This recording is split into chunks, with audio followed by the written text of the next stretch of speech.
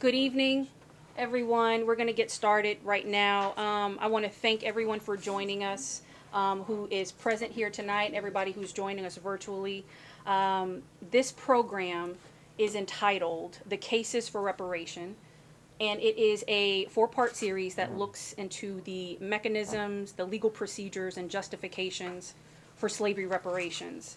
And tonight is the first part of our series, where we will focus on the case of Lewis Allen, Crawford Allen, and the entire Allen family.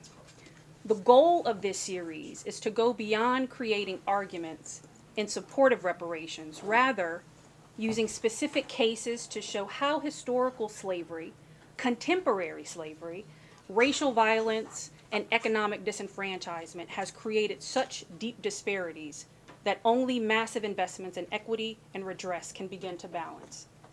During the course of this four-part series, you will hear cases from Louisiana, Mississippi, and Texas, our neighbors, and that will put reparations into the proper context to allow us to begin to visualize, assign value, and implement monetary redress through the legislative process to the descendants of slavery. And while some may feel as though we're skipping ahead a bit and missing out on an opportunity to argue the why of reparations, these carefully selected cases will clearly show why reparations are needed.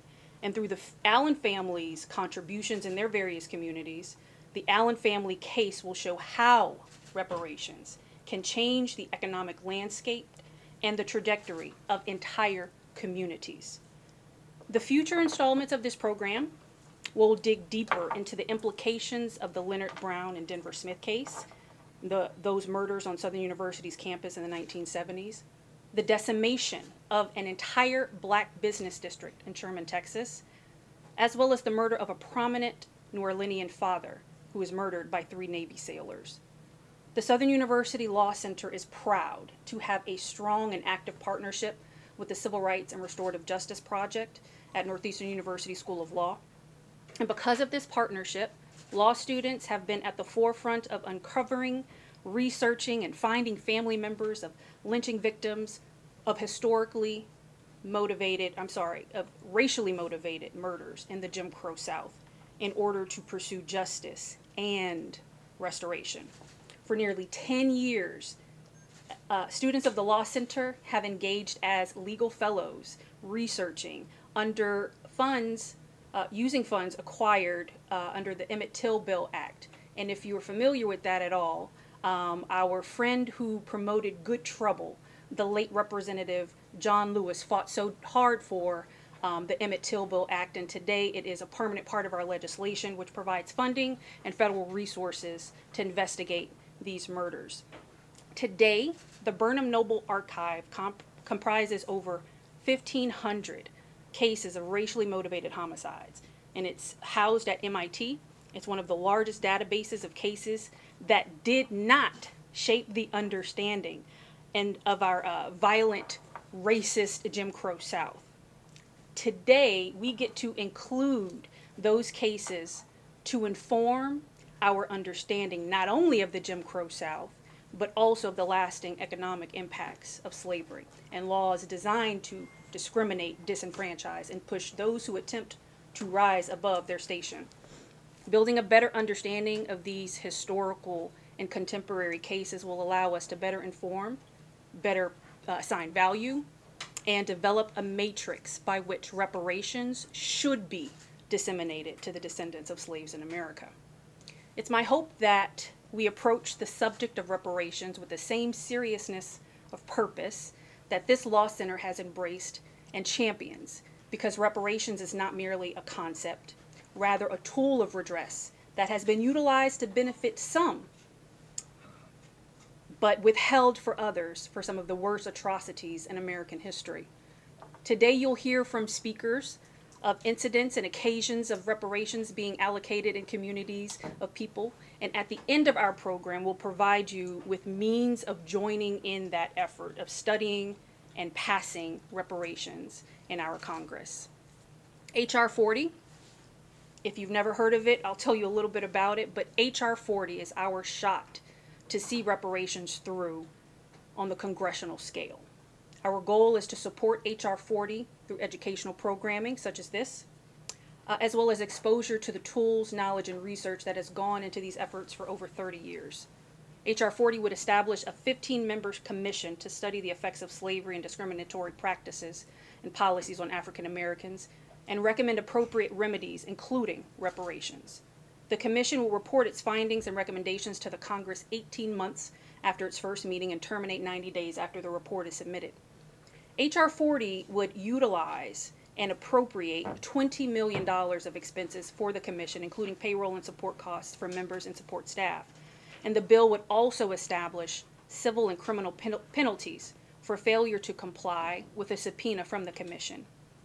This year's Black History Month presents a chance to acknowledge the full history of Black people in the United States and advance both racial healing and justice.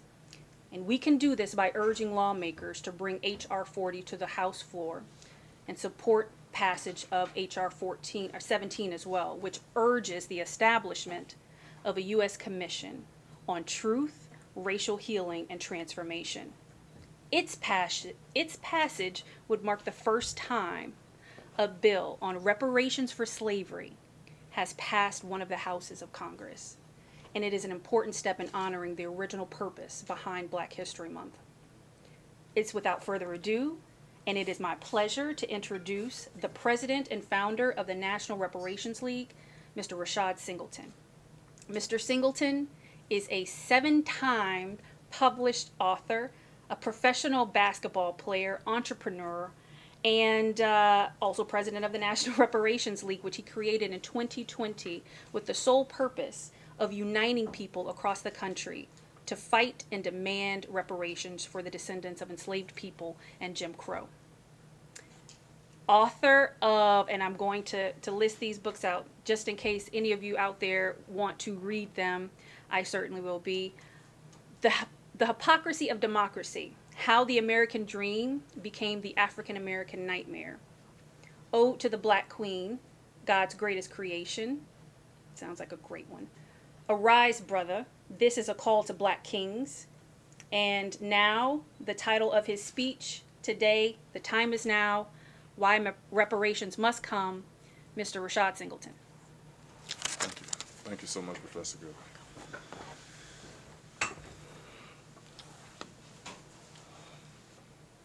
Stand here? Or... Okay. Peace and blessings, family. First, giving honor to God, who is the head of my life. I want to thank you for having me today. Thank you, Professor Goodley, for all of your hard work for getting me here. Thank you, Sister Monique, for all your hard work, for working together to get me here. It is truly a pleasure to be here with you today. People ask why I do what I do. You see, being an athlete is supposed to do athlete things. Just play basketball, as y'all know the old saying, shut up and dribble. There are some white people who would love for me to be here speaking with you solely about the issue of sports and basketball. But that is not why I'm here today. I'm a 7-foot brother coming to you to speak about reparations. Even the day before yesterday, a white woman came up to me and she said, "How tall are you?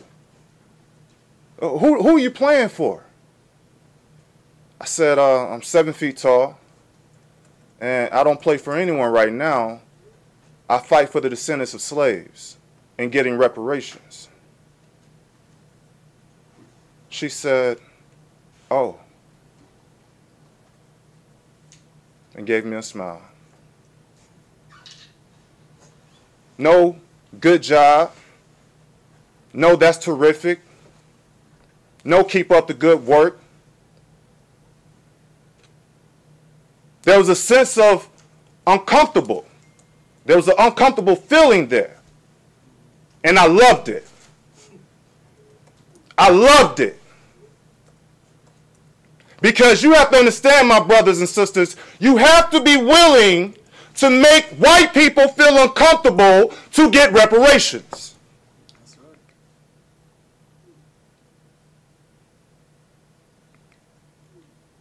Now that I have your attention,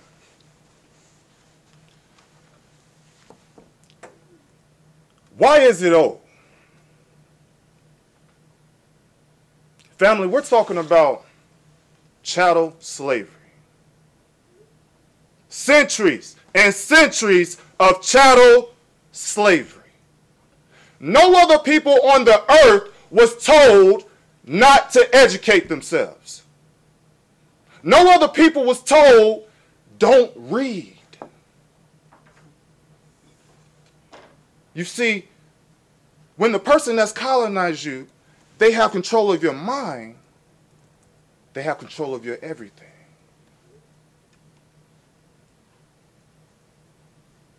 They gave little black babies to alligators. They raped our mothers. They raped our wives. They raped our sisters, our daughters.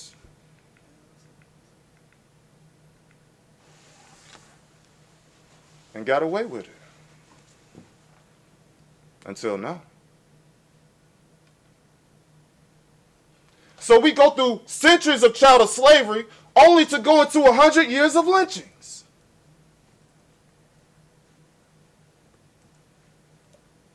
What is freedom when we was under the black codes?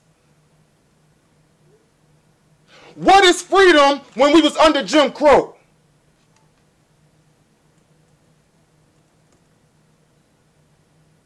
That's not freedom.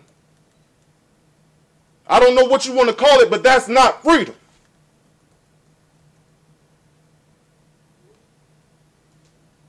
We get out of all that. Our grandparents' generation get us the right to vote. But they couldn't deal with what? These uppity Negroes. They got it together. We can't deal with this. These Negroes go on to HBCUs like Southern University. They're getting highly educated. They becoming lawyers. They becoming doctors. What are we going to do about these Negroes? In comes massive incarceration. Everybody all right? Yes, sir. Everybody okay? Right ahead, brother.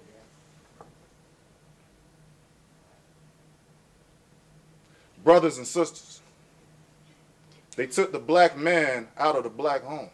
That's right. Gave us the stereotype that black fathers not there for their families. Well, what did you do to help the process?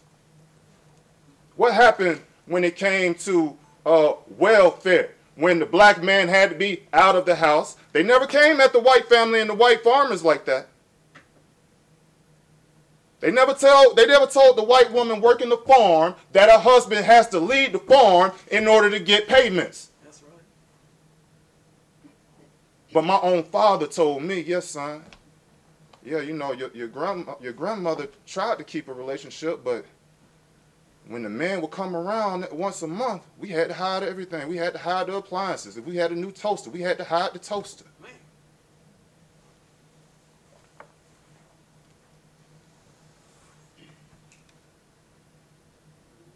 Brothers and sisters, we get through all of that.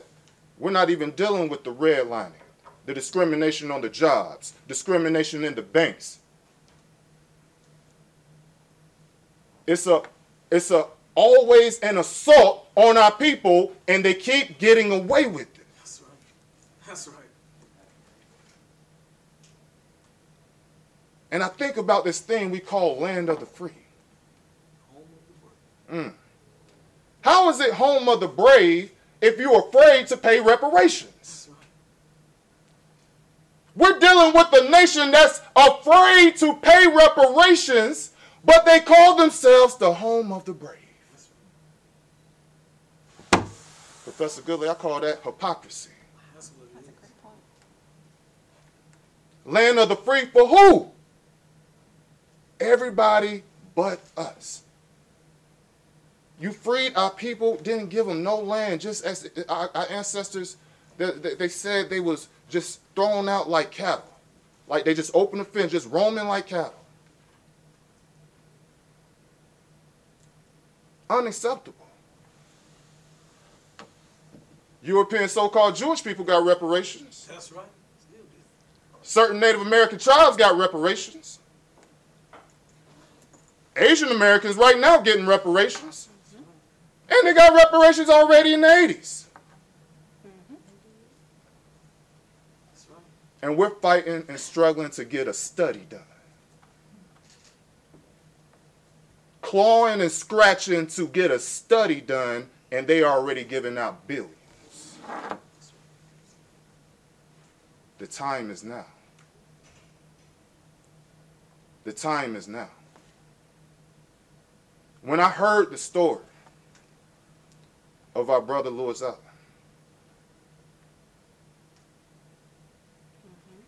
I was first angry that I haven't heard it before. Why am I just not hearing about this story 2021 and 2022? They did a good job of covering this up. It didn't make it all the way to Florida. You see? And that's what they do. They do a crime, cover it up, That's right. wait for the people to die. That's right. And we did all we could. Understand, we are giving government agencies millions and billions of dollars to do their job. When you pay your tax dollars, the FBI is supposed to do their job. Your sheriff department is supposed to do their job. That's what your tax money is paid for.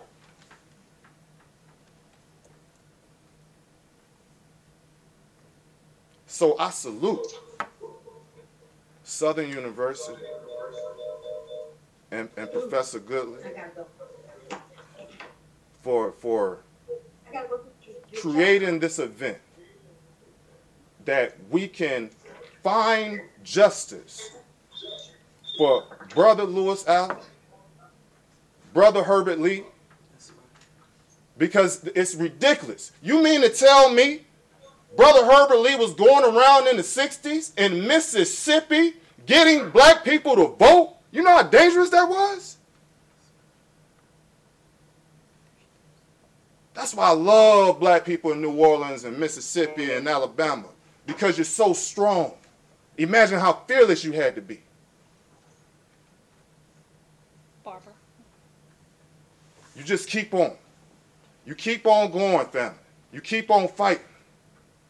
This is how we get reparations. You never give up. Now, we're talking about an issue where, how's my time? Good. Okay. We're talking about an issue where our brother Lewis Allen, being a righteous man, chose to do the right thing and tell what he saw. And for that, his life was threatened. He was abused. Sheriff was coming to his house, beating him. All because he wanted to do the right thing. How many of our people have been abused and mistreated and killed for trying to do the right thing? We owe it to our brother to get justice. We owe it to our brother to get everything that they stole from him. That's right. His family deserves that. I'm tired of white supremacy taking our things. That's right. Generation after generation. Generation after generation. Family, it's no longer time to ask for reparations. It's time to demand reparations. How do you demand reparations? Well, one thing you can do is boycott the businesses that profited directly from abusing us, from slavery. Boycott these businesses. In Birmingham, they boycotted the bus system for a year and shut the city down.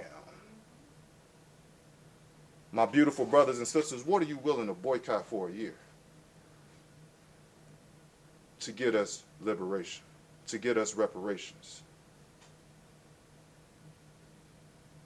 Old timer told me, white folks only care about loss of life and loss of profit.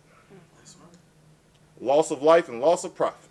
Now, I'm not here to tell anybody to practice violence by any means. But I'm going to tell you this. You better control how you spend your dollar. Support those who support you. Because once we get reparations, and we will get it, That's right. we are going to get it. Once we get it, it does no good to give it right back to them. That's right. Learn how to spend money now. So when you get reparations, you'll already have the habits. Come on now. So this is what we're focusing on. Getting justice and getting reparations. And we're not interested in reparations tomorrow. We're not interested in reparations in the future. We're interested in reparations right now. Right now. Thank you. Thank you, Brother Rashaad Singleton. Thank you so much. You opened us well. So this is the perfect segue. You mentioned how you had not heard about Lewis Allen's story. And Florida is not that far from Louisiana. Florida is absolutely considered the South. We have a number of cases in Florida that indicate that the same things that were happening in Louisiana, the same things that were happening in Mississippi were also happening in Florida. And so it is a surprise and not a surprise that you did not know the story. But this is what is so important about what we're doing in uncovering these cases and telling these stories. Just by setting the record straight, we are practicing restorative justice. Justice is taken away from a family the moment that the narrative changes a millisecond away from the truth. And so putting the truth back into our history is so important that we have made it a project, a permanent project of this law center, that students continually investigate, continually make connections with families. Because here's the surprising thing: a lot of the families, the descendants of these lynching victims, did not realize that their loved one or their ancestor was lynched. And so a lot of times students are reaching out and connecting with family members and telling them a story they had never heard before. And it is not something that they do lightly. It's not something that we do lightly. When I was a student here at the Law Center, I investigated some of these cases. And I can tell you, the case of Lewis Allen was one that stayed with me until today and stays with me forever, because I have met descendants of Lewis Allen, and they are some of the most amazing people you will ever meet. And they have used tragedy in the most profound and amazing ways that shows the resilience of the human spirit and of Black people as a whole. And I applaud Lewis for all of his efforts in trying to instill a sense of pride, but also economic empowerment for our community. And he's going to tell you a little bit more about that